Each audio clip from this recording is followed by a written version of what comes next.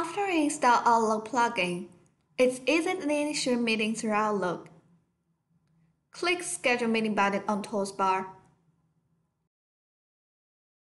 Add participants and change duration. Set invitation letter out. The Outlook calendar will synchronize meeting schedule. When open Yealink app, the main page will indicate such a schedule as well. On the invitee side, there are several different ways to join your meeting.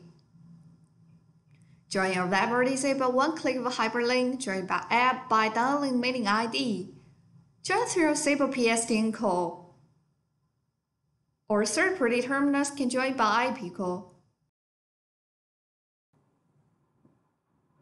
Of course, you are also able to schedule a meeting on Yealink app. Click Schedule icon, fill in the meeting schedule information, and add participants to your meeting.